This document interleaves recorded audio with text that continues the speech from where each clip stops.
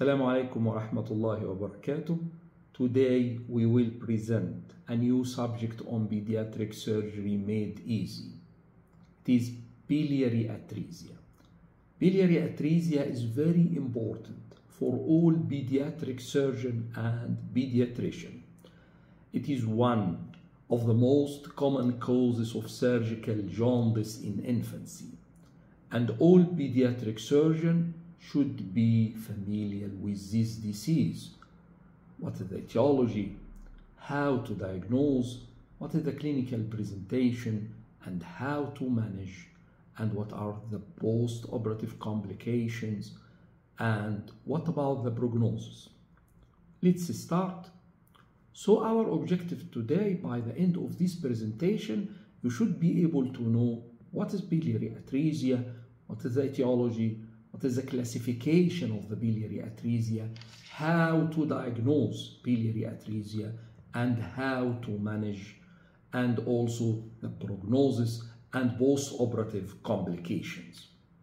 Biliary atresia is an obliterative disorder of the biliary tract, affecting both intra and extrahepatic bile duct system. And if not treated, ultimately it will lead to liver failure and liver cirrhosis. So it is a fibroinflammatory disorder affecting both intra and extrahepatic bile duct system. Regarding the embryology of the bile duct, it's very important to know that the biliary system developed as a diverticulum from the foregut. This diverticulum appears at the 4th week of gestation, and then it will develop in two parts. Part will form the common bile and the extrahepatic biliary system, and this is called pars cystica, will give rise to the common bile and the cystic and the gallbladder, and this is the extrahepatic biliary system. And the second part is called pars hepatica, will give rise to and form the intrahepatic bile duct system. So there is a hepatoblast that differentiate into the hepatocyte and then intrahepatic biliary network. So this hepatic diverticulum will divide into part external will form the extrahepatic bile duct system, and part will form the intrahepatic, and it's called as a pars cystica and pars hepatica. And then the final step is the communication between the intra and the extrahepatic bile duct system occur at about the 12th week of gestation to transport the newly formed bile into the gallbladder and the duodenum. So the question now, what is the etiology for biliary atresia? Why the baby born with obliterated biliary system, obstructed extrahepatic bile duct system? Unfortunately, the etiology is unknown. However, there are multiple theories trying to explain what happened. Is the pathology one of the congenital anomalies? Is it genetic mutation? Or is it intrauterine or perinatal viral infection? Is it immune-mediated inflammation or exposure to toxin? Is it vascular or metabolic insult to the developing biliary tree? So actually no single cause, and the disease is considered as a multiple entities, not single one. So the pediatric surgeon, in order to explain the etiology, they classify the biliary atresia from clinical point of view into 4 clinical types. Biliary atresia may be classified clinically into syndromatic biliary atresia. We mean by syndromatic biliary atresia that there is a coexistence of the biliary atresia with certain syndromes or other anomalies, vascular, visceral anomalies, or other anomalies. So the pediatric surgeon classify these as a syndromatic. Number 2, cystic biliary atresia. There is a cystic dilatation at the site of the obstructed biliary tree. Number 3 may be cytomegaloviral biliary atresia.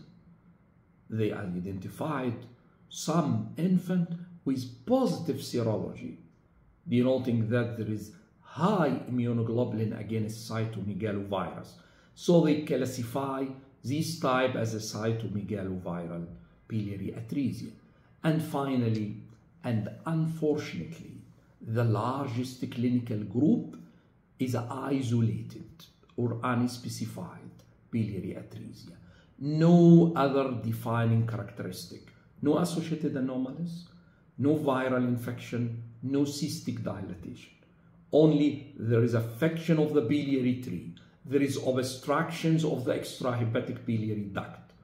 So this is isolated. The pediatric surgeon, by this classification, they noticed that in each group there is maybe homogeneity, there is maybe clinical similarity, and they suppose that certain etiology may arise within each group. So these 4 clinical groups trying to explain the etiology of the biliary atresia. As etiology is not single cause. Let's see, in a syndromatic biliary atresia, the biliary atresia recognized as a key features in 2 syndromes. Number 1, biliary atresia splenic malformation syndrome, association of the biliary atresia with polysplenia, asplenia, double spleen, situs inversus, with or without malrotation, preduodenal portal vein, absence of the intrahepatic vena cava, or cardiac anomalies. And also the second syndrome is called cat eye syndrome, maybe cardiac anomalies or anorectal malformation. So the biliary atresia may be seen as a key component or coexisted with these 2 types of anomalies. So how might we explain the etiology of the biliary atresia in syndromatic biliary atresia?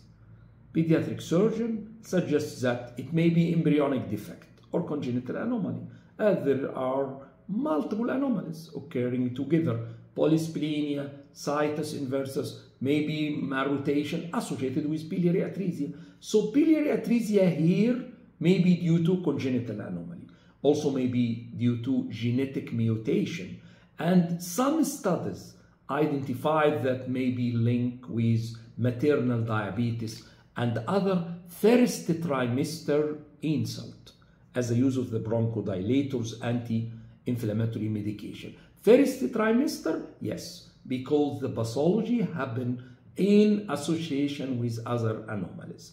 Also, abnormalities of the chromosome 22 is described for these cases. So this is the cause or the explanation for what? Syndromatic biliary atresia. Regarding cystic biliary atresia, what is meant by the cystic biliary atresia? It is extrahepatic cyst formation at the level of the obstructed biliary duct system. So this condition may be misdiagnosed as a congenital choledochal cyst, and the differentiation is very important. It can be with a cholangiogram, yes. Also clinically, that the infant with biliary atresia will have jaundice, persistent jaundice, dark urine, and clay stool. However, some babies with choledochal cyst may clear jaundice and may have a pigmented stool. So the differentiation is very important. So the question, how might we can explain the etiology of the biliary atresia in cystic biliary atresia? It may be ischemic insult affecting the distal extrahepatic duct with consequent proximal dilatation. So the pediatric surgeon supposed that this dilatation may be related to an ischemic insult. Also may be related to increased gene expression of hypoxia-inducible factors or decreased vascular endothelial growth factors, suggesting the reduced angiogenesis. So the etiology here is different from that of the syndromatic biliary atresia. Here, pediatric surgeons suppose that the cause of the biliary atresia may be related to ischemia, may be related to increased hypoxia-inducible factors or decrease in the vascular endothelial growth factors. The third type is a cytomegalovirus-associated biliary atresia. The pediatric surgeon recognized that certain viruses may be associated with the development of the biliary atresia. Several viruses suggested to cause this problem, including reovirus, Epstein virus. However, the most common is cytomegalovirus. This virus can be detected in some cases of biliary atresia. So, how this virus damage the biliary tract? How this virus cause cholangiopathy to the bile duct? Is it direct affection of the virus to the biliary tract? May not be simple cholangiocyte damage by the virus. However, this virus may trigger autoimmune process, and this is the most accepted theory, triggering self-damage with activations of the pro-inflammatory immune system by the macrophage and natural killer cells. So the pathology in the biliary atresia is not damage to the extrahepatic bile duct system only. However, also the intrahepatic bile duct may be damaged by this autoimmune process. And the pediatric surgeon cannot know who is the first. The pathology starts by the damage of the extrahepatic bile duct system, and the affection of the intrahepatic is a secondary phenomenon, or it is an autoimmune disease from the start, or it is a fibroinflammatory disease affecting both intra and extra. And finally, isolated biliary atresia. Unfortunately, this isolated biliary atresia is the largest clinical group, bearing in about 80% of cases. No defining characteristic, no known syndromes, no cystic dilatation, no virus detected. So this is called isolated or non-syndromatic biliary atresia, the most common. Maybe developmental problem, may be related to the bile duct remodeling stage, may be related to genetic, ischemic, environmental, or other viral causes. However, no identifiable cause responsible for this type. This is an important question. What about the timing of the disease onset, or when biliary atresia actually occur? Is it an intrauterine pathology? Is it developmental disorder, congenital anomaly, or is it prenatal process or acquired pathology? So, regarding the syndromatic biliary atresia and cystic biliary atresia, it seems to be an intrauterine onset due to association with other anomalies, polysplenia, situs, malrotations, may be related to intrauterine or developmental problem. It seemed to be clear. However, the problem is for the largest and clinically manifest in more than 80% of children is isolated, and some cases of the viral association. Actually, pediatric surgeons have a little evidence to explain this type. Is it developmental or intrauterine for the isolated biliary atresia, or is it an acquired form of anomaly? Very important question. So initially for the isolated biliary atresia, it was considered as a perinatal in onset, with a period of normal pigmented stool and later jaundice. We mean that the baby born with patent bile duct. Then there is a process of inflammation, obstructions, and then the baby developed jaundice and pale stool. This was felt or considered by the most pediatric surgeons. However, there are areas of new studies today. There is a study on what is called gamma-glutamyl transpeptidase. This gamma-glutamyl is secreted by the biliary epithelial cells, secreted and found very high in the amniotic fluid in the second trimester of gestation due to passage of the bile into the fetal intestine. However, its level normally drop or tail off during the third trimester due to contractions of the fetal anal sphincter or increase in the fetal anal sphincter too.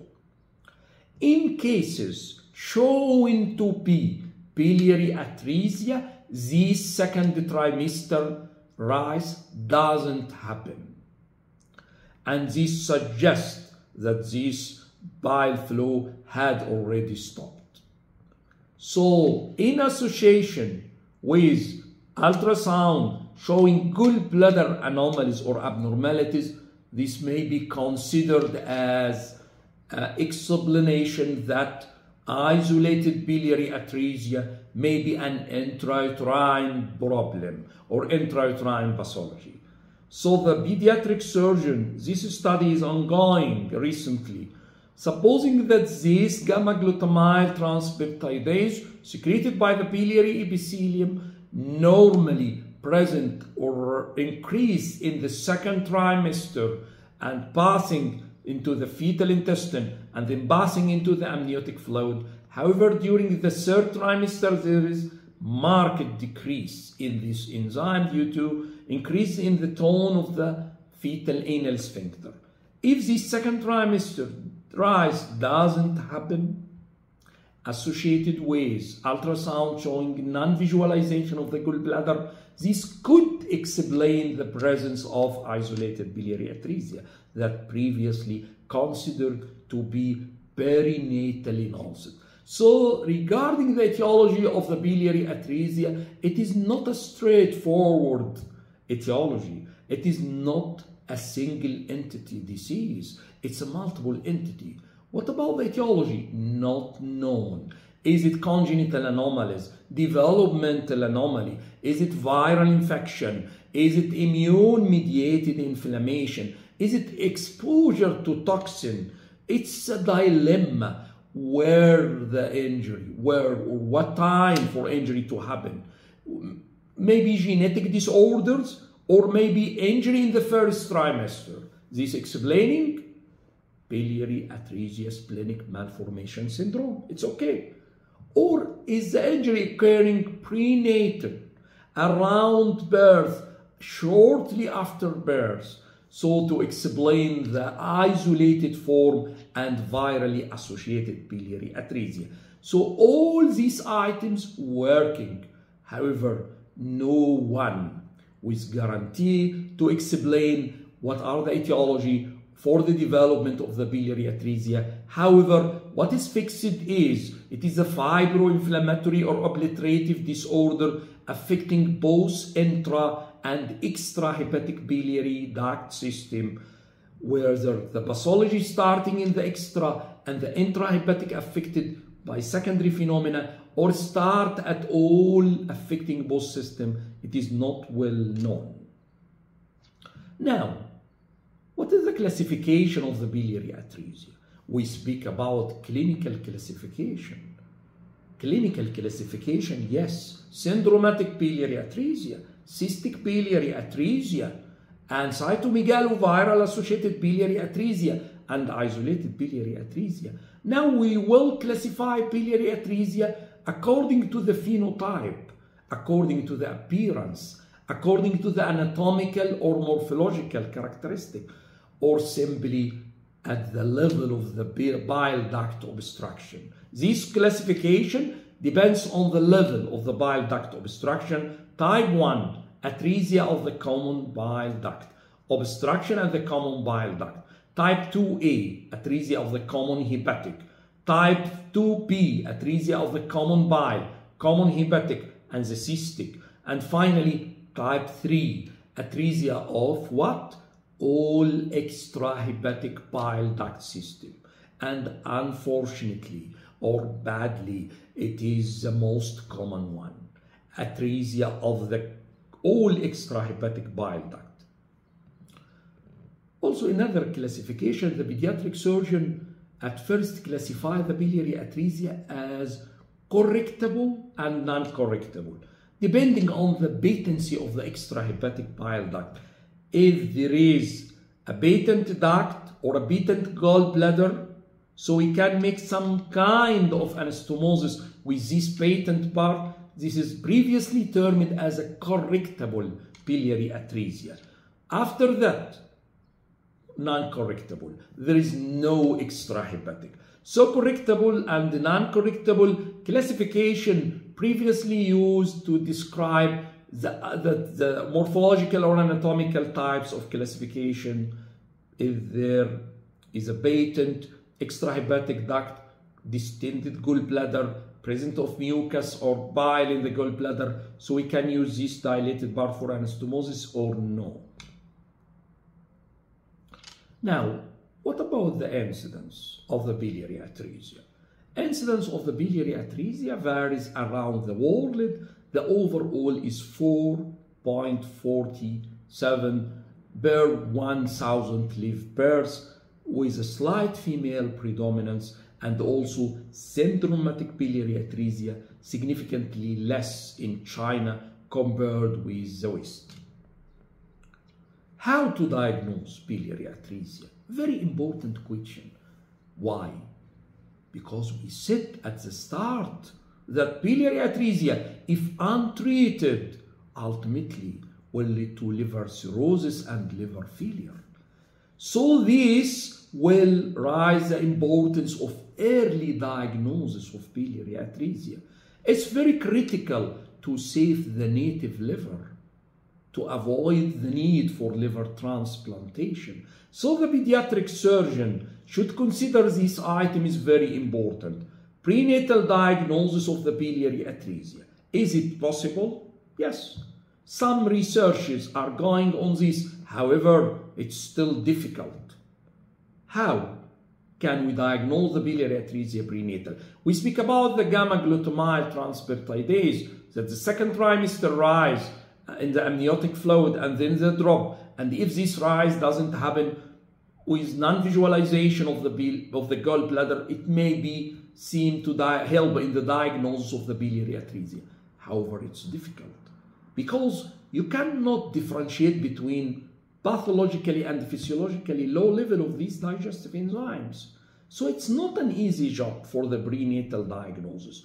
However, we speak about the postnatal diagnosis, and we will proceed with the first step is the screening of for biliary atresia. We can screen infant for biliary atresia, like screening for the thyroid, hypothyroidism. So we screen for biliary atresia, trying to get an earlier diagnosis of the pathology, also by the clinical presentation, by the blood biochemistry imaging and liver biopsy and cholangiogram. We will speak about the screening. It's used in Japan, Taiwan, and China to identify the infant at a possible risk for biliary atresia, and the early results are promising with earlier operations or surgical corrections for this infant. Also, we may have what's called laboratory-based direct bilirubin screening. We can screen infant by 2 stages. First stage at 16 hours after birth for detections of elevation of the bilirubin in the direct fraction type.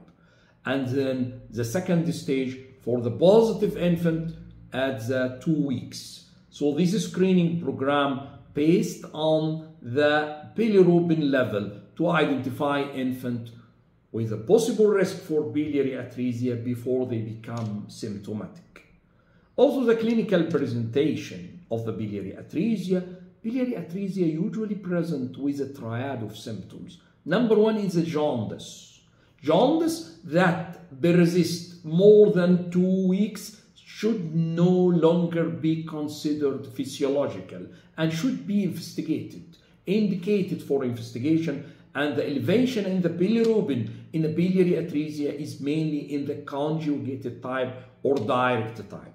Number two, dark urine, pale stool or clay-colored stool. However, there may be sometimes meconium staining in some cases of biliary atresia, as we said that there is a debate about that it is a congenital anomaly developed intrauterine or perinatal. Also, there may be hepatosplenomegaly. So by this clinical presentation, pediatric surgeon may suspect that the case is biliary atresia and go to Borumbit investigation. However, it's important to differentiate and know the differential diagnosis for other causes of conjugated hyperbilirubinemia. It's very important to know that there are medical causes, yes, torsion infection, alpha-1 antitrypsin deficiency, Alagille syndrome, cystic fibrosis, and progressive familial intrahepatic cholestasis. All these medical causes, the child may present with neonatal cholestasis, may present with elevation in the direct bilirubin or elevation in the conjugated bilirubin, and we put the key investigation in this slide to exclude these items before proceed for the surgical biliary atresia. And also there are other causes, surgical point of view, choledochal malformation and insipid bile syndrome, spontaneous perforation of the bile duct, tumors, gallstones. All these surgical causes may be responsible for neonatal cholestasis or neonatal jaundice. It's very important for the pediatric surgeon to be familiar with these types and their investigation. Blood biochemistry, yes, serum bile acid levels may be increased in the cholestatic diseases. However, it cannot differentiate the biliary atresia from other diseases. Also, serum lipoprotein positive in all patients. Also, it also may be positive in the patient with neonatal hepatitis. So it's non-specific. Also, hyaluronic acid, considered as a serum marker for liver function, also reported as a biochemical marker for evaluating patients with biliary atresia. Imaging studies is very important. Hepatobiliary ultrasound. Hepatobiliary ultrasound should be performed on all jaundiced patients. It will exclude other surgical causes for jaundice, like the choledochal cyst, insipid bile syndrome. It will answer the question, if there is a dilatation of the intrahepatic bile duct system or collapse of the bile duct system, if there is gallbladder abnormalities or not. In biliary atresia, intrahepatic ducts are not dilated because they may be affected by the autoimmune process or by the inflammatory process. We said that the pathology in the biliary atresia may be related to autoimmune process affecting both intra and extra, so the intrahepatic bile duct will not be dilated in case of biliary atresia. The sonographic finding in the biliary atresia regarding gallbladder may be small, shrunken, non-contractile. However, failure to visualize the gallbladder is not diagnostic for biliary atresia. Also, other anomalies, as the polysprenia syndrome, may be obvious during ultrasonic examination. There is a sign called triangular cord sign. In some cases, there is a well-defined triangular area of high density. These reflect, seen at the porta hepatis, reflecting that these are the remnants of the duct, remnant of the bile duct, or thickened fibrotic remnant of the bile duct, called the triangular cord sign by the ultrasound. So the triangular cord sign and gallbladder abnormalities, absent or non-visualization, irregular wall, or other anomalies, this combination increased accuracy or the diagnostic sensitivity of the ultrasound might reduce the need for the liver biopsy and hepatobiliary scintigraphy in babies with suspected biliary atresia.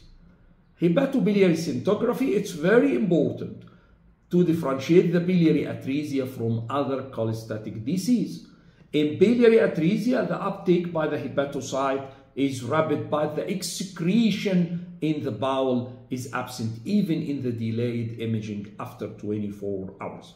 So, hepatobiliary scintigraphy depends on the radioisotope material like technetium taken by the liver and then excreted into the gastrointestinal tract. In case the bile ducts are patent, the tracer can be followed on the gastrointestinal tract. However, in biliary atresia, the uptake by the liver is normal. However, there is a delayed or absent excretion in the extrahepatic bile duct and the intestine due to obstructed or atretic extrahepatic bile duct system.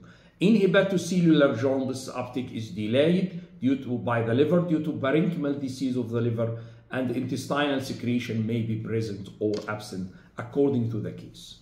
Liver biopsy is very important to diagnose the biliary atresia, looking for the histological features of the portal tract edema, large duct obstruction, bile duct plugging, small cell infiltrate.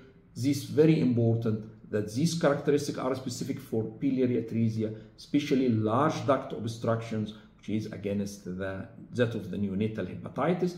Currently, it is a diagnostic accuracy reaching about 85% of cases, and those cases not quite meeting the histological criteria, the cholangiography is required to diagnose the case as a biliary atresia or not.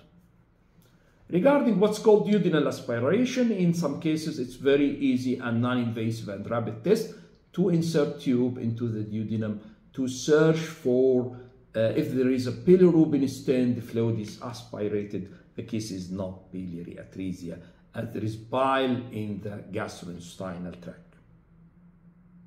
So to summarize, it's very important how to diagnose biliary atresia. Prenatal diagnosis or postnatal diagnosis? Yes, prenatal diagnosis is difficult.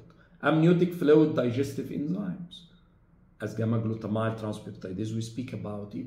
However, the difficulty arises from we cannot differentiate abnormally low and physiologically low.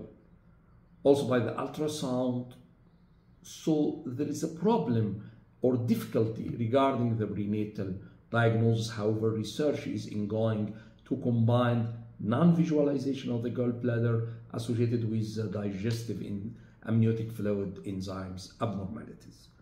Postnatal diagnosis, we will start with a screening, stool card, color card, and fractionated hemoglobin used in Japan, Taiwan, and it showed promising result for early detection. Also, fractionated or conjugated bilirubin is used in 2 stages. At first stage, at 60 hours of life to identify increased conjugated bilirubin, and then followed at 2 weeks. By the clinical presentation, yes, triad of jaundice that persists more than 2 weeks, of dark urine, pale or clay stool, and hepatosplenomegaly. Investigation, hepatobiliary ultrasound, triangular cord sign, and gallbladder abnormalities, hepatobiliary scintigraphy, rapid uptake by the liver, and absent excretion.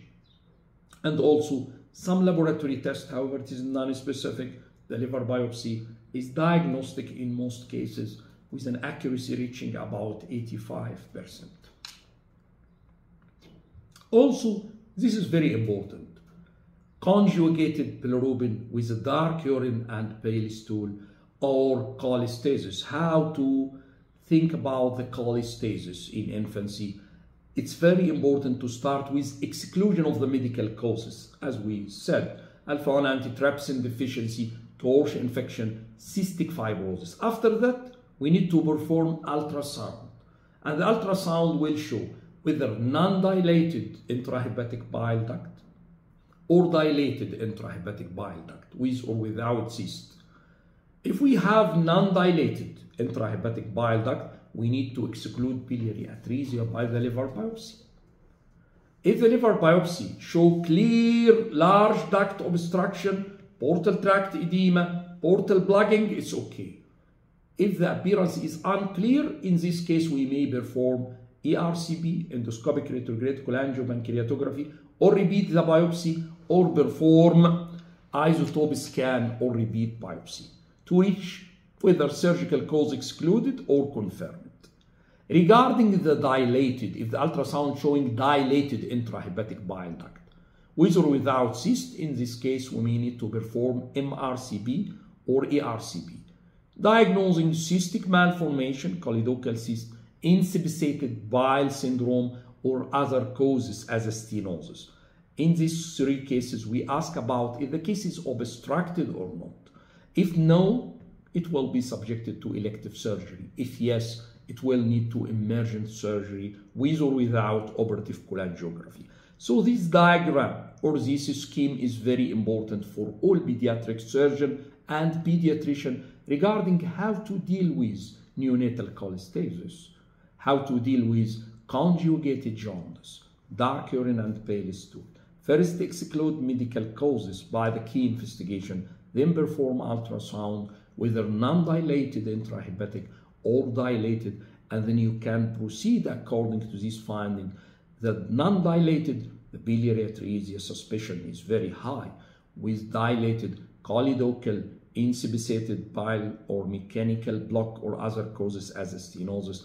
And if the pathology or liver biopsy is unclear, you can repeat the pathology, perform ERCP, isotope scan to reach whether there is a surgical cause or not, and finally decide to go with emergency surgery with or without operative cholangiogram to confirm the diagnosis. Also regarding the dilated part, if there is a dilated intrahepatic, whether it's obstructed or not, yes or no, no for elective surgery and yes for emergency. Very important two schemes regarding the diagnosis of biliary atresia. Now, the question is very important. How to treat biliary atresia? Currently, the therapeutic approach for biliary atresia is almost entirely surgical, with aiming to restore the bile flow, clear the jaundice, preserve the native liver. It's very important. So researches are ongoing by doing this type of surgery, trying to avoid the damage of the or progressive liver damage. The second possibility is a liver transplantation. So whether to diagnose early the pathology and perform the surgical treatment, or if you are waiting or delayed case, you will not have other option except liver transplantation. So we will start by short hint about history of the surgical treatment. In 1928, William Ladd described about 11 cases or series of 11 cases of surgical jaundice that he had operated upon, with restoration of the bile flow and clearance of the jaundice using conventional biliary anastomosis. Make an anastomosis between the remnant of the bile duct and the bowel. His results were remarkable, reporting about 6 out of the 11 cases draining bile. Although not all his cases were truly biliary atresia. It may be choledochal cyst, maybe mechanical block like insippisated bile syndrome. However, William Ladd at the time pointed for the start of the surgical treatment of biliary atresia. He put the first point, the first step on that way. However, unfortunately, with increasing experience regarding the biliary atresia, the pediatric surgeon showed or realized that most cases have already fibrosed or solid extrahepatic biliary tree, and therefore most cases are uncorrectable. Number two, it was not possible in the majority of cases to identify any bile-containing structure or extrahepatic duct to make any kind of anastomosis, of the conventional biliary anastomosis. So there are no way to make anastomosis between extrahepatic biliary system, this obstructed or thread-like duct, with the bowel. So what William Lab performed in 1928 is not the case, is not similar, because most cases showing no any or undilated part to make any kind of biliary anastomosis. After that, in 1950 and 1960, Professor Morio Kasai from Japan started to think that we can make an anastomosis with the porta hepatis. They consider that the remnant of the bile duct, this solid remnant, may contain microscopic duct that connected with intrahepatic bile duct system. So they suppose that if we can expose these ducts at the porta hepatis and make anastomosis with the porta hepatis using bowel loop, we can drain bile. So this Professor Morio Kasai in Sendai, Japan, developed this much radical, unlike William Ladd, who used conventional biliary anastomosis between extrahepatic duct dilated part with the bowel.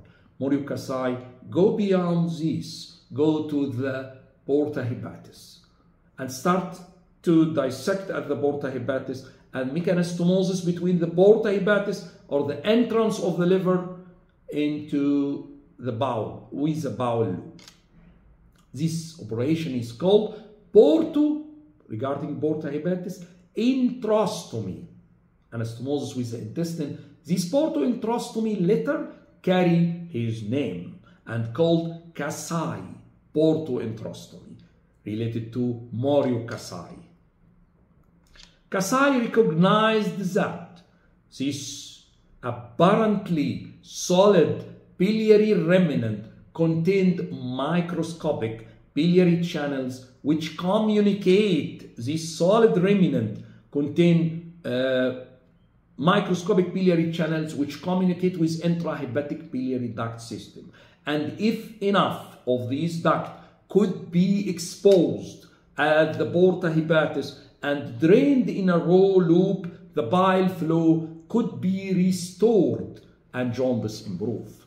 So this innovation by the Morio Kasai at that time is very essential, and it changed the way of the surgical treatment of the cases of the biliary atresia, and called Kasai portointrostomy. Porto means porta hepatis introstomy, anastomosis between the porta hepatis. What's porta hepatis? It's the site of the liver at the entrance of the bile duct. So bile duct and the vascular supply go through the liver at this plate called portal plate or porta hepatis. If anastomosis could be performed between the porta hepatis and the lobe of the bowel in a ROUX-EN-Y shape, this could restore the bile and improve the jaundice. In original Kasai portointrostomy, the Kasai dissection was limited to the area between the bifurcation of the portal vein. He used this small window at the portal plate, about 5 mm in diameter, and make anastomosis using short raw loop and with relatively crude anastomosis using 5/0 surgical cut gut. This is the start or the first procedure performed by the Kasai. So they dissect the porta hepatis. However, he limited between both branches of the portal vein, limited between the vascular pedicle at the porta hepatis, and performed the anastomosis like this, using crude anastomosis, short bowel loop. However, What Kasai performed in the 1950 and 60, not necessarily what pediatric surgeon would recognize today. Later, the pediatric surgeon tried to think to improve or maximize Kasai portoenterostomy. They try to increase the area of anastomosis, to widen the dissection at the porta hepatis, to get more microscopic channels, to get more bile flow. So the pediatric surgeon, after that, trying to maximize Kasai by both surgical ways and medical ways. Surgical options called extended Kasai portoenterostomy, and by using medical options called with some perioperative regimen. Let's see. Surgical option to maximize Kasai, in contrast to the original Kasai, which limits between both branches of the portal vein. In extended Kasai, the dissection were extended on the left side between the umbilical vein and the left portal vein to what's called ROUX fossa. And on the right side, a dissection extended between the branches of the right vascular pedicle, what's called innominate fossa. So the idea here is to extend the dissection in the portal plate, called extended Kasai portoenterostomy. Extended means more radical dissection, aiming to wide area of drainage, wide burr area reaching about 20 by 10 millimeter, can be incorporated in a longer row loop. Unlike original Kasai, only limited to the window between both branches of the portal vein, exposing area of about 5 millimeter. So this extended approach will maximize the benefit from Kasai portoenterostomy.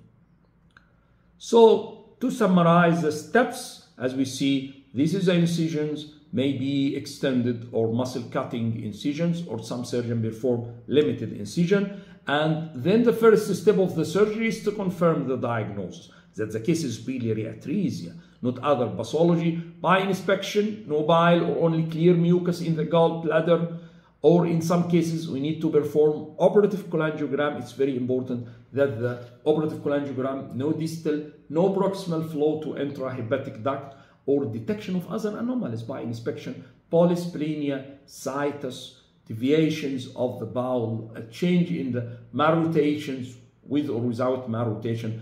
Any other congenital anomalies were helpful in the diagnosis of biliary atresia. Regarding mobilization of the liver, yes, may be done by dividing of the falciform and triangular ligament and deliver and evert the liver into the wound. However, some pediatric surgeons work with the liver inside the abdomen, but there is sling the vascular pedicle, maybe kinking over the IVC, and the doctor of anesthesia should be informed about this maneuver to avoid decrease in the venous return. Porta hepatis, this is a very important modification performed for the extended Kasai. The porta hepatis, the section is extended on the left side between the umbilical vein and the left portal vein. Sometimes segment of the liver tissue or bridge may be divided to allow for this dissection. And on the right side to the innominate fossa between the branches of the right vascular pedicle. Very important illustration to understand the maximization of the Kasai portoenterostomy. Also, the design of the row and configuration of the row loop of the bowel loop, it should be short, not allowing redundancy here to avoid stasis. It should be approximated to the native rectum for about 8 cm proximal to streamline the flow and decrease the incidence of the reflux and stasis. Enterostomy here for the anastomosis between the bowel loop and the porta hepatis should be made with the scalpel, not the diathermy, to avoid fibrosis and injury. And also the loop should be passed through retrocolic, passed behind the colon, through the retrocolic to allow to reach the porta hepatis without tension. This is the modification for the design and the configuration of the row loop. And finally, portoenterostomy ensure that the row loop has adequate length to reach the porta hepatis. Perform the anastomosis with 6 OBDS, starting with the posterior row first and then completed with the anterior row. This is a summarize of the operative step. You can refer to more details in any operative textbook. So, the second arm is the medical option of to maximize Kasai. The pediatric surgeon, after surgery for Kasai portoenterostomy, asking a question, can more be done to improve the chance of success? Can more be done? If there is other options, yes. Pediatric surgeon think to work in 4 points. Number 1, bile drainage. They need to enhance bile secretion and drainage using choleretic agent like corticosteroids.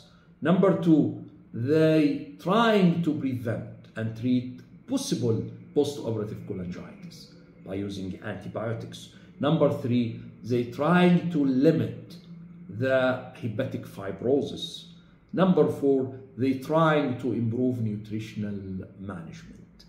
So regarding the medical items, it's very important because in some series, failure of Kasai portoenterostomy may be reported up to 50% of cases. So the pediatric surgeon trying to improve the success of the surgical aspect, trying to give some drugs to enhance bile secretions, some drugs or pharmacology to prevent and treat cholangitis, some drugs to limit hepatic fibrosis, and some drugs to hold nutritional management. Let's see. Number 1, bile drainage. While the return and the degree of the bile flow is related to the congenital anomaly and corrected only at surgery, there is maybe a role for what's called choleretic agent, like corticosteroids, like ursodeoxycholic acids. Both may be used to enhance bile flow post-operatively. Corticosteroids, its use after Kasai portoenterostomy remain controversial. Many pediatric surgeons consider the corticosteroids as a choleretic. What meant by choleretic? Increase bile secretion. Number 2, also they consider corticosteroid as a decrease inflammation and scarring at the anastomotic site. So they prescribe corticosteroids for the treatment or post-operative regimen or post-operative support to the Kasai portoenterostomy. However, there is a debate to use low-dose corticosteroids or high-dose corticosteroids. There is a debate, and we will go through 3 reports. Davenport report, the North America START report, and the Japanese Biliary Atresia Society report to judge between using low-dose corticosteroid and high-dose corticosteroid. Low-dose versus high-dose. The Davenport performed randomized study using low-dose 6-week course of prednisolone starting at 2 mg per kg per day in biliary atresia and reported number 1, significant reduction in the bilirubin level at 1 month, especially if the Kasai performed early. Number 2, they reported non-significant effect on the clearance of jaundice at 6 months or subsequent native liver survival comparing between the corticosteroids and placebo. So this regarding the low dose. Then Davenport republished follow-up, including 44 additional patients treated with high-dose steroids, starting at 5 mg per kg per day, and reported significant difference in the jaundice clearance between the low dose and the high dose, supporting high-dose corticosteroids. Also reported no significant improvement in the native liver survival when comparing to the high-dose group to the placebo. So the only effect with a high dose Davenport report is on the jaundice clearance, no effect on the native liver survival. The North American steroid in biliary atresia randomized trial reported non-significant improvement in the jaundice clearance at 6 months after Kasai between the steroids and placebo group. Also, they reported serious and earlier side effect in the steroid group compared with control group.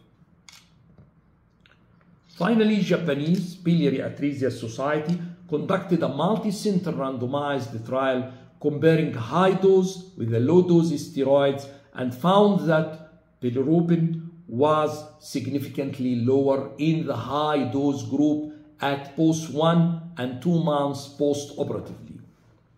Although long-term outcomes were not reported in this study.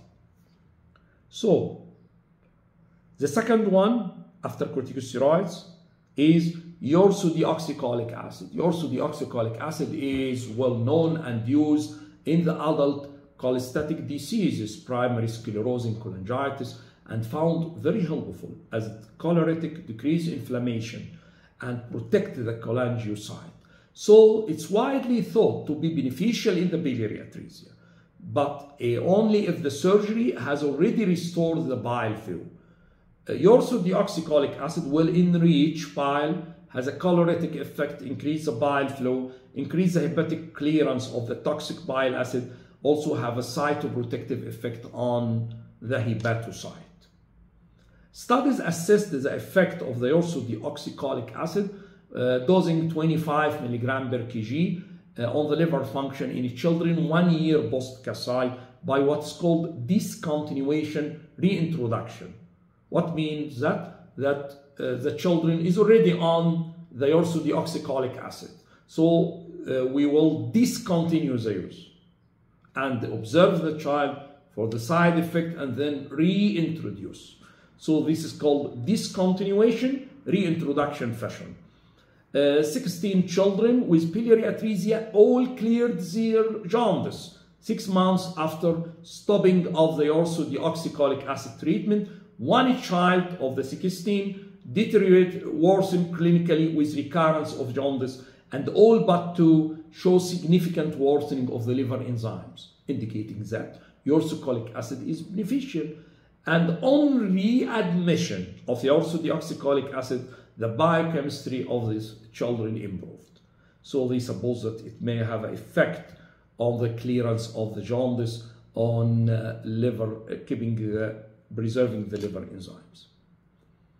Number 2, the second item after bile drainage is the prevention and treatment of cholangitis. Cholangitis is a serious post-operative complication. May occur with restoration of the bile flow, typically in the first 2 years post-Kasai. The early use of the potent intravenous antibiotics against gram-negative until the CRP decreasing or leukocytosis resolved remain the first line treatment, no debate. However, the debate is about to use a prophylactic regimen or not. Some centers prescribed prophylactic regimen according to the surgeon preference, and the other centers don't prescribe anything. So the debate about to use a prophylactic regimen or not. However, in case of cholangitis, the use of intravenous antibiotics, broad spectrum, no debate about this. Limitation of the hepatic fibrosis. Unlike other cholestatic disease, the biliary atresia characterized by progressive liver fibrosis. And as we said that the pathology may be related to intra and extra, maybe early cirrhosis, early need for liver transplantation.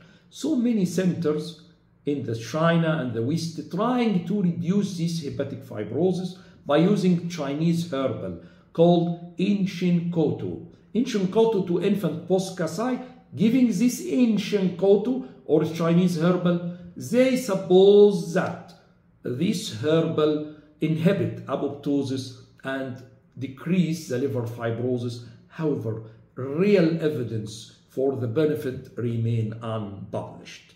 So to limit the hepatic fibrosis, many centers around the world use the Chinese herbal Inchinko-to. Nutritional management. No doubt that the biliary atresia infant nutritionally compromised with deficiency in the protein, low muscle and liver storage of the glycogen, deficiencies in the fat-soluble vitamins, no bile, and if cirrhotic, low serum and storage level of zinc and selenium. So care must maximize the nutritional potential to maintain the growth and development with formula, higher triglyceride level and regular parenteral vitamin supplementation, overnight nasogastric feeding to maintain effective calories and protein intake, which is critical in the failing liver listed for the transplantation, as the outcome is directly related to the nutritional status. It's very important. To summarize, we have an original Kasai, extended Kasai or modification, and then maximization. Maximization is very important by the surgery and medical option. Regarding minimally invasive Kasai, is it possible to perform Kasai portoenterostomy laparoscopically? Yes, there is a report from Brazil in 2002. However, after that, there are few other reports describing the use of laparoscopy may be related to technical difficulty in the small infant, may be related to increased post-operative complication, may be related to the compromised liver perfusion from the pneumoperitoneum, may be related to high intra-abdominal pressure, decrease proliferation and induce apoptosis of the hepatocyte in the rat model. So these items may decrease the use of laparoscopy. However, the item is debatable. There is studies comparing the laparoscopic and open Kasai found that survival after 24 months was worse in the laparoscopic group. In the other studies describing no benefit from the using laparoscopy over the open Kasai portoenterostomy. Moreover, meta-analysis of the outcome of the lab concluding that based on the native liver and the patient survival, lap Kasai should not be performed for biliary atresia. This is one arm of the problem. So one arm, don't recommend using laparoscopic Kasai portoenterostomy and prefer to perform the surgery open.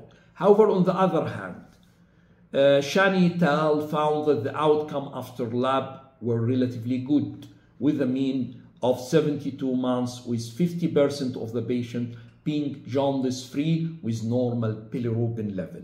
Also at Inchinko-to University in Japan, there is performing minimally invasive Kasai with gaining support and began to performing laparoscopic Kasai portoenterostomy from 2009.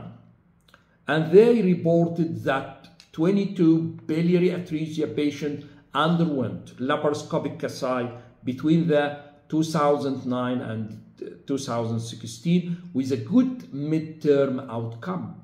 They reported post-operative jaundice clearance was 77.3 at 3 months and 90.9 at 6 months, and also the survival with native liver with over 90 at 6 months and 77 at 1 year, 73 at 2 years. So this is the second arm. The second arm supporting the use of the minimally invasive.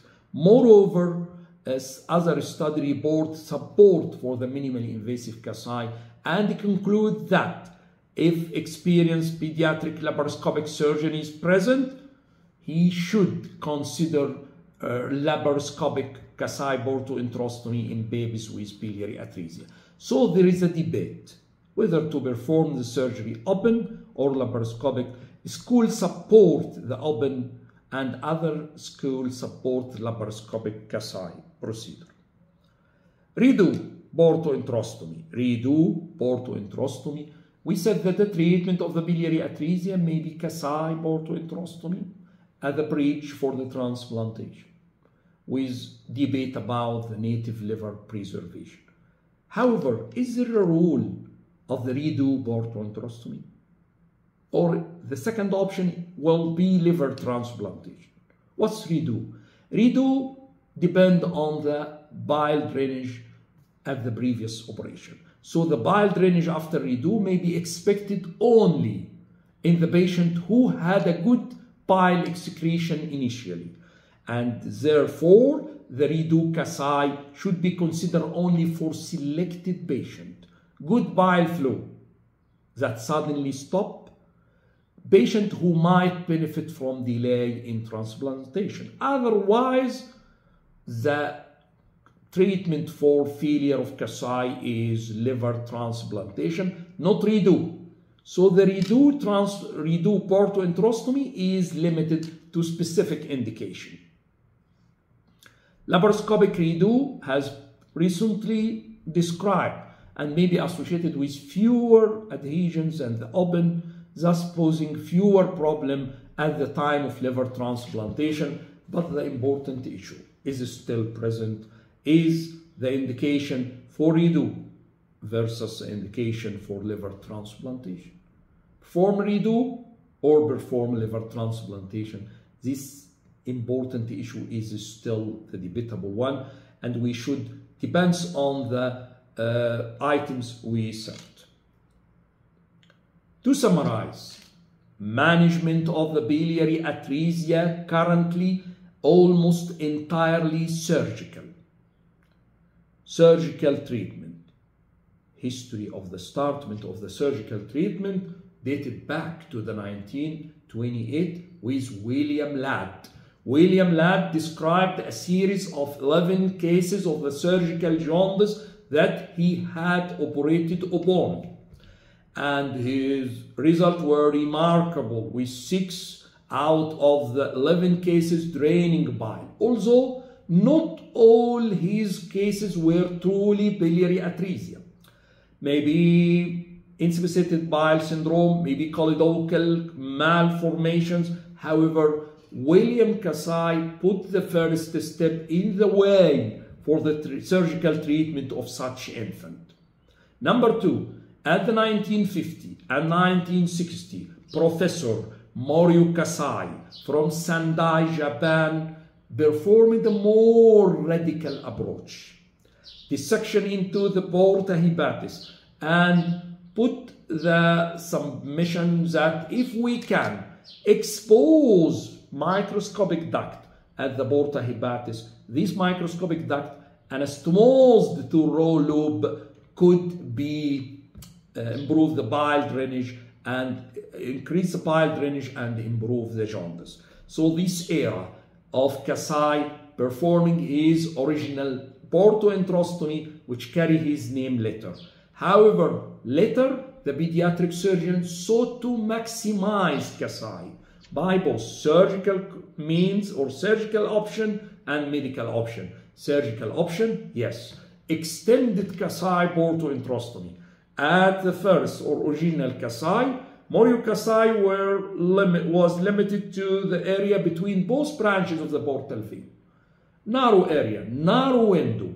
However, the pediatric surgeon later to extend the dissection of the portal blade on the left side to the junction between the umbilical and the left portal called Rex fossa, and on the right side between the post-vascular pedicle called the innominate fossa, aiming to widen the bare area at the portal blade to increase the bile flow, to expose more microscopic duct, to expose more intrahepatic bile duct.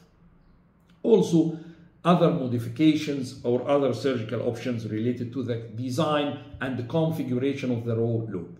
By the medical options, yes, pediatric surgeon said or raised the question, can more be done to improve the post-operative result of Kasai, enhancing the bile drainage by using corticosteroids or ursodeoxycholic acid, prevent and treat the cholangitis by intravenous potent antibiotic, or to prescribe prophylactic antibiotic is the debatable one, to enhance, decrease the hepatic fibrosis using Inchinko-to.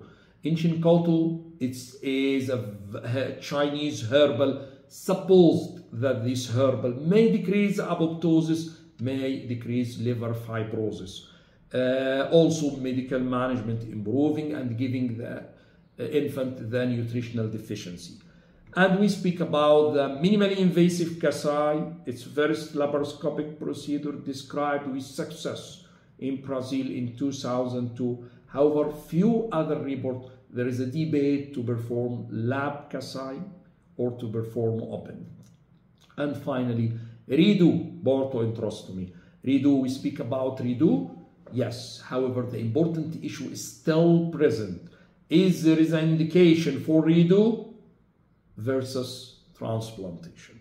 It's very important, and so the redo is limited to the patient who have good bile flow that suddenly stop, and also who might benefit from delay in the transplantation. We will speak about now what important item is post-operative complications. Post-Kasai complication, yes. We may show post-operative cholangitis, portal hypertension, hepatopulmonary syndrome, and portopulmonary hypertension, intrahepatic bile leg cyst, hepatic malignancy, other complications.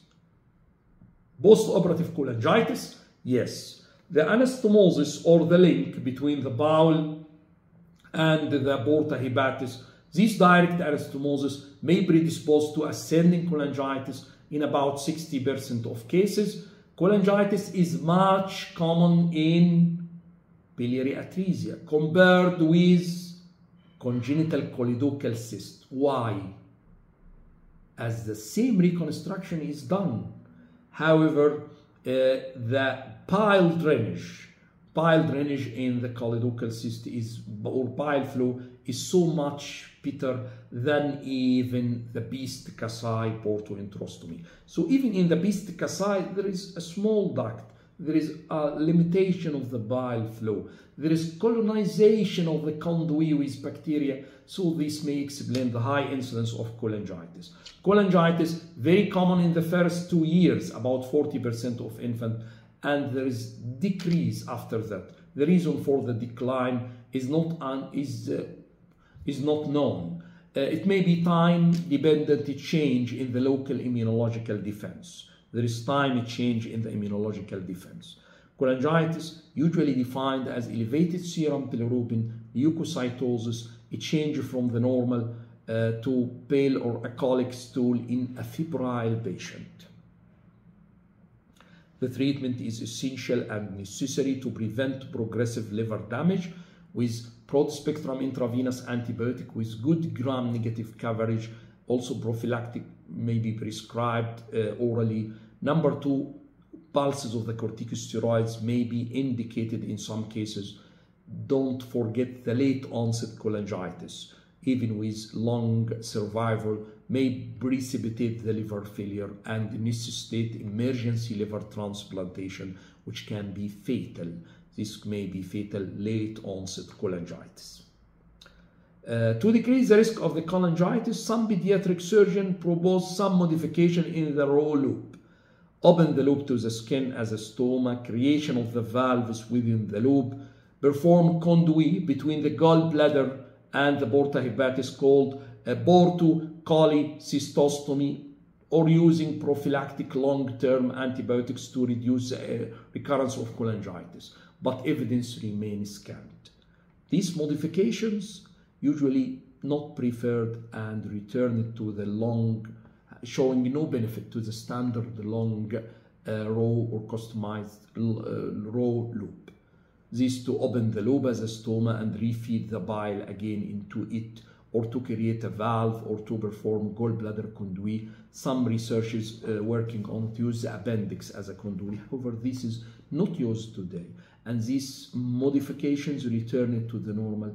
And although of the theoretical benefit, no fixed or no sure benefit of using this modification. Portal hypertension, yes, maybe the second complications after cholangitis is the portal hypertension, which is very common even with good blood flow. The basic inflammatory process is a persistent hepatic fibrosis, we says that unlike other cholestatic disease, the biliary atresia characterized by progressive intrahepatic fibrosis. The clinical manifestation include varices, hypersplenism, and ascites. Portal hypertension over time seems that the complications may to decrease or reduce the frequency and severity of the variceal bleeding may be related to improvement on the hepatic histology or spontaneous portosystemic shunt. Portal hypertension justify non-surgical approach. However, poor hepatic functions or the complications are indication for the surgical or liver transplantation. So it's very important to understand this item.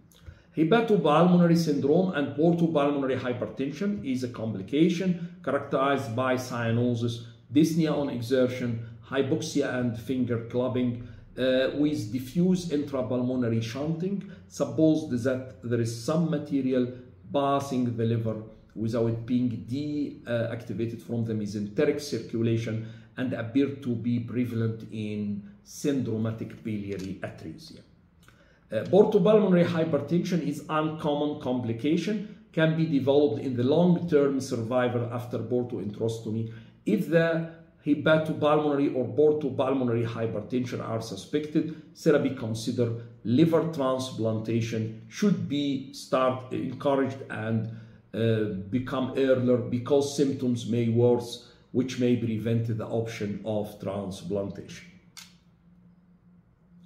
Intrahepatic biliary cyst or leak like this can develop at any time after the Kasai portoenterostomy, may be a source for recurring cholangitis, may be treated with percutaneous drainage, and usually the patient become anectic and the cyst may disappear. Prolonged antibiotics and ursodeoxycholic acid may prevent cholangitis. Persistent refractory infection is indication for liver transplantation. Intrahepatic biliary cyst or leaks. Hepatic malignancy, very rare. Malignant change like hepatocellular carcinoma or cholangiocarcinoma may complicate the long-term biliary cirrhosis. And we have published a case of hepatocellular cancer reported in 19-year-old post-Kasai male patient, indicating the need for high index of suspicion for the development of carcinoma even in the young patient.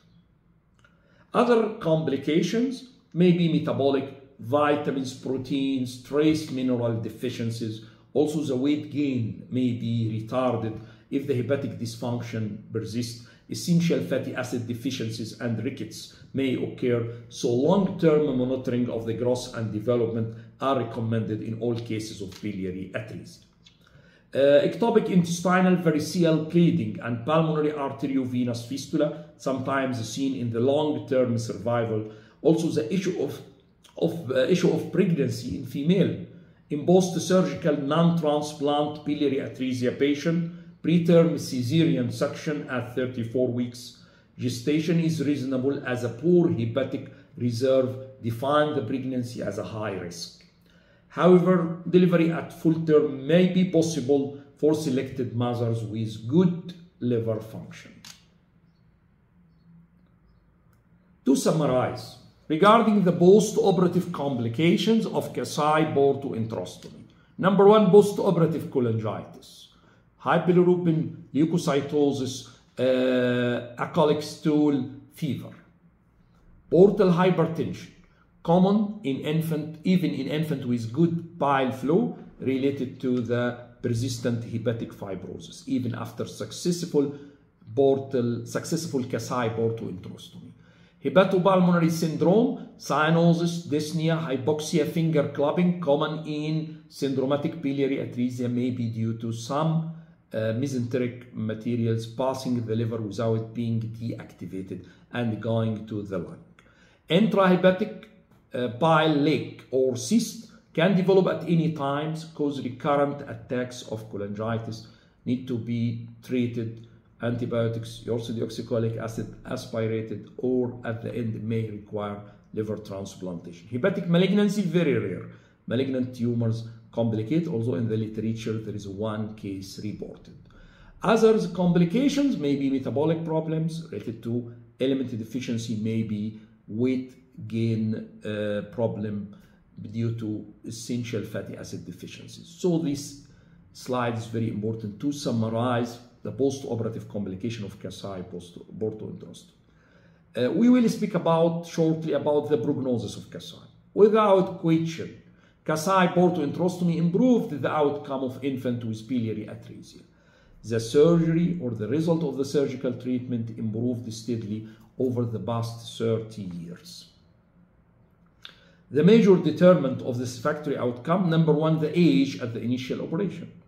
Number two, successful post-operative bile flow, presence of the microscopic ductal structure at the porta hepatis, extent of the liver disease at diagnosis, and the technical factor involving the anastomosis, the surgeon experience. The age is very important. Single most important factor: favorable outcome suspected if the Kasai performed before 60 days of age, because the cirrhosis were usually developed by 3 to 4 months of age. Worse outcome if the baby older than 100 days at the time of the Kasai, because of the obliterative cholangiopathy and the hepatic fibrosis likely to be developed. However, there is wide discrepancy about the rule of the age.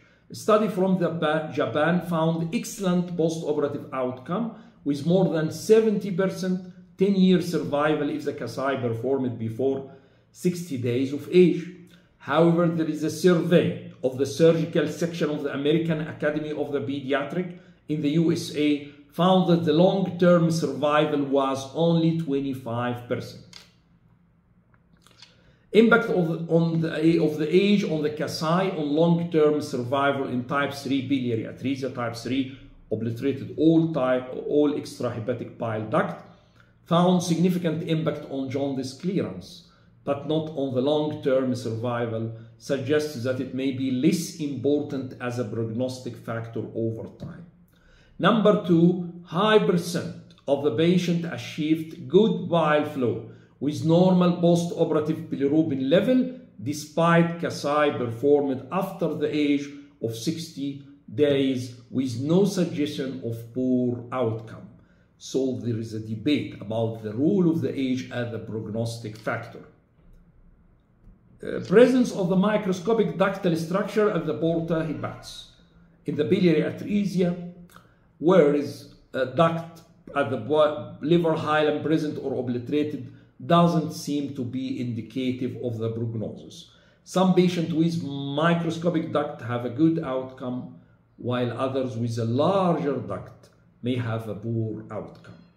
Type 1 and type 2 biliary atresia generally have a good prognosis if treated early. Type 1 and type 2. In type 3, obstruction of all extrahepatic, presence of larger bile duct at the porta hepatis associated with better prognosis.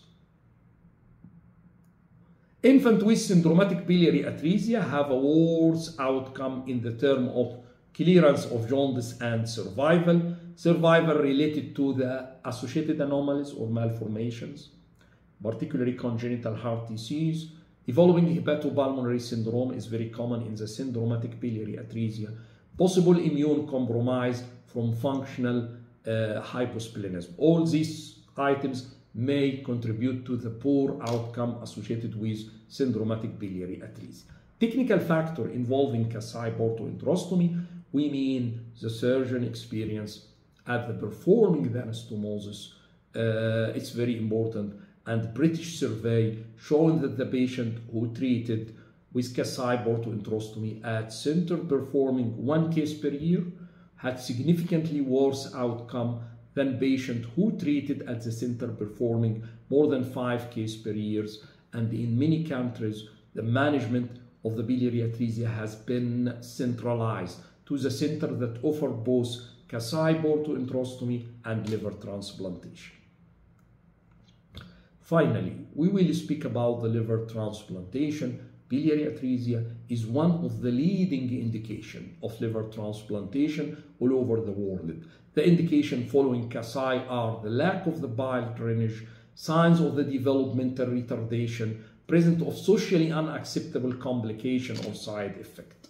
The high hepatic artery resistant index measured on the Doppler ultrasound is an indication for relatively urgent transplantation. Also, deterioration in the hepatic status may be precipitated by the adolescent or pregnancy. However, less than 10% of the patient undergoing Kasai will remain jaundice-free and reach adulthood with good liver function. The dramatic improvement in the era of using immunosuppression after liver transplantation raise again the question of the transplantation becoming more conventional line of treatment of the biliary atresia. Donor supply is still a problem. However, it reduced to some extent by the reduced size liver transplantation, split liver grafting, and living-related liver transplantation.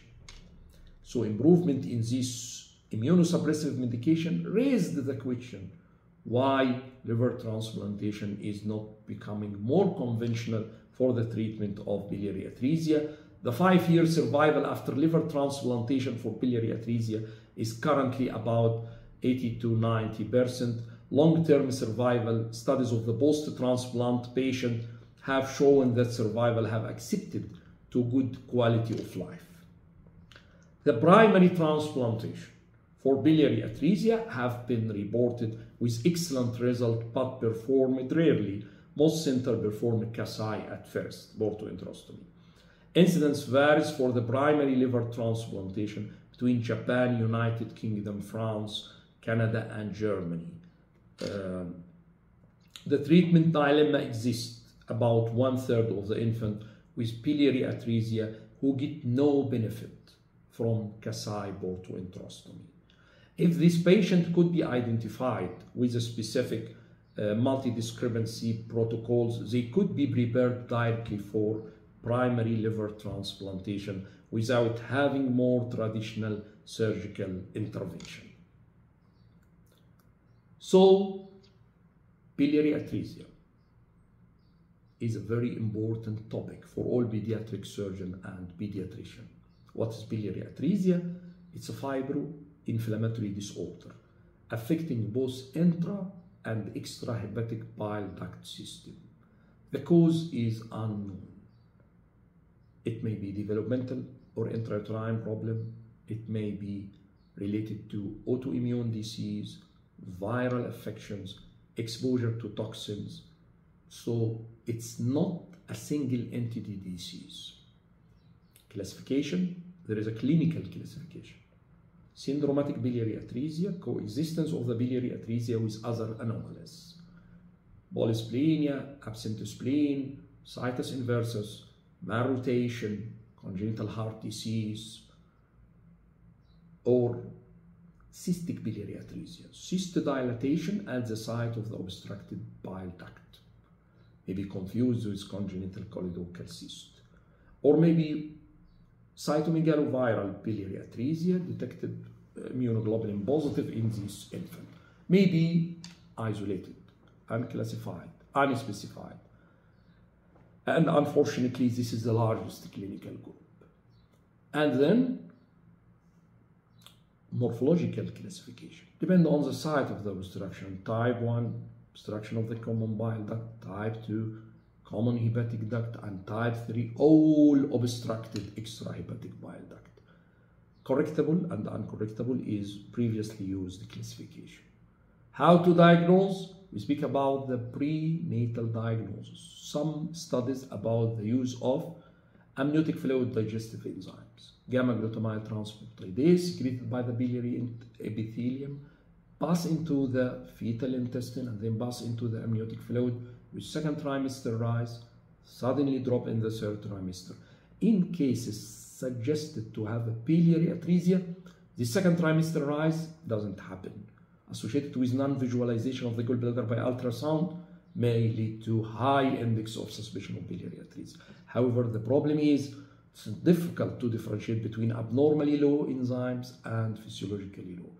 Post-natal diagnosis, yes, screening of the biliary atresia used in Japan, Taiwan, stool color card, and also fractionated hemoglobin at 2 stages at 60 hours after birth and at 2 weeks to screen infant for biliary atresia.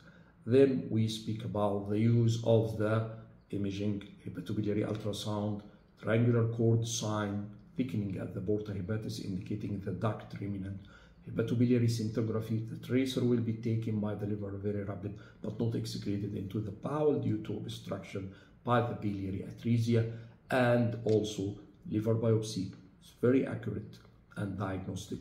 Large duct obstruction, portal tract edema, portal plugging, small cell infiltrate. So this is how to diagnose and how to treat. The story of the treatment started in 1928 by the William Ladd, who treats some cases of surgical jaundice. Suppose they are biliary atresia. However, many of these cases were maybe related to insufficiency bile syndrome, maybe related to choledochal malformation. His results were remarkable in restoration of the bile flow. However, whatever he doing, he put the first step on the way of the surgical approach to such infant.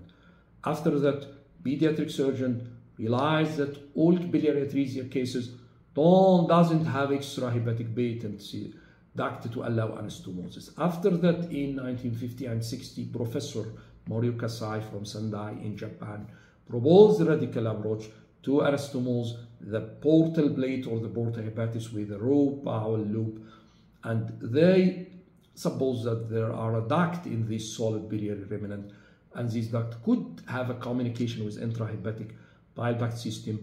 If there is more duct exposed and anastomosed to the bowel, the bile flow will restored and the jaundice improve. However, what Morio Kasai performed in the original technique is not necessarily what pediatric surgeons know today. There is what's called maximization of the Kasai portoenterostomy. Pediatric surgeons start to maximize the Kasai to get more benefit using surgical option or medical option. Surgical extended Kasai portoenterostomy. The pediatric surgeon later dissect more into the portal plate on the left side to reach the junction between the umbilical and the left portal vein, and on the right, this is called the RIX fossa, and on the right, between the branches of the right vascular pedicle, innominate fossa. Also medical improvement. The pediatric surgeon always raised the question, can more be done to improve success? Bile drainage may be helped with corticosteroids, whether high or low dose, according to the debate. Also deoxycholic acid. Number 2, to prevent and treat cholangitis with antibiotics. Number 3, to use Chinese herbal to limit the fibrosis, Inchinko-to. And number 4, to improve the nutritional support. And we speak about also the post-operative complication of Kasai, cholangitis, hepatopulmonary fibrosis, and also some complications related to the metabolic and the weight disturbance and the weight growth. And all of these problems should be addressed and known well by the pediatric surgeon. And we speak about the prognosis, and we said that the most important is the age. However, there is a debate at the age of the portoenterostomy. And finally, speak about the liver transplantation, the indication for liver transplantation, and the biliary atresia is a leading cause for liver transplantation, and we speak about primary liver transplantation may be suitable for a considerable group, about 1/3 of cases, who not get any benefit from Kasai portoenterostomy. Thank you very much for your watching. I hope this item and this presentation will be helpful for all pediatric surgeon and pediatrician dealing with children. Thank you very much, and see you next subject of pediatric surgery made easy. Thank you.